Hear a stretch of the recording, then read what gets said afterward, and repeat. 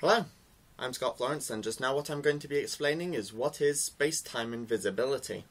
Now these are actually two separate things, space invisibility and cloaking in time. Now I'll start off with explaining what space invisibility is because it's simpler to grasp. Objects are made invisible in space by light being distorted around them, meaning that they come out of the other side of the object in the same way that they went in, with the same wavelengths and same direction.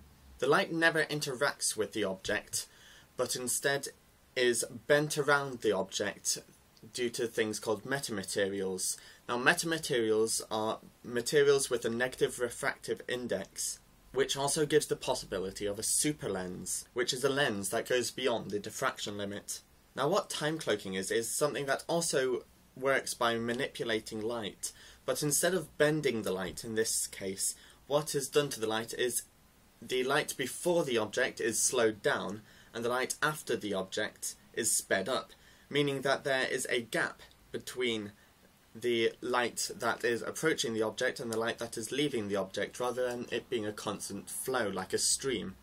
While there is that gap, the object could do anything and it would not be noticed, because no light has approached it and given any information to any form of observer about what the object has done. Now after the object has performed whatever action it was going to perform, the light that was previously slowed down is sped up, and the light that was previously sped up is slowed down until they are in the same positions that they were in before, and then they are made to go at the same speed.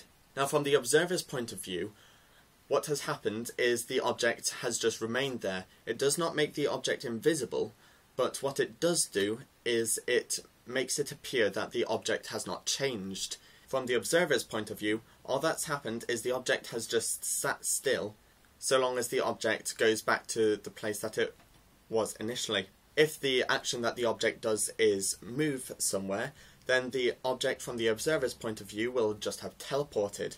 It's called cloaking in time because despite the observer thinking that they are constantly observing it, the object can perform an interaction within that period of time and it would go unnoticed. That's all for now. Remember to subscribe, like and comment if you have any questions, suggestions or corrections. Also, if you want to have a say about what I upload next, there's some annotations here that you can comment on down below, and I'll see you next time.